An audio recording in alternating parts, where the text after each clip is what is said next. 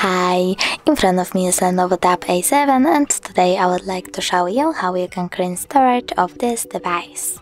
First of all, go into Settings, then choose Storage